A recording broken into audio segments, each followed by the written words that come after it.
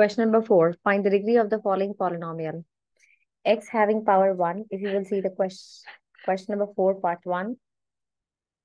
X having 1 degree and Y having 2 degree. The highest degree will be 2.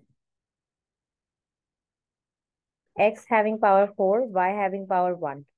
Y2 and Y3. It means that if you will add like X having power 4, Y having power 1.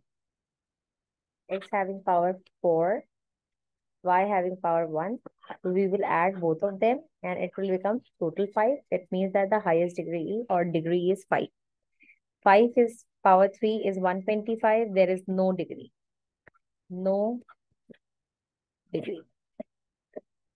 Because there is no variable actually. It's a constant number. Now come. X having power 2, Y having power 2.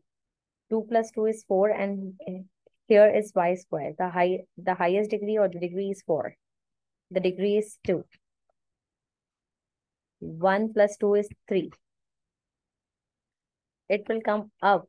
It will become x1 and x4 plus xy.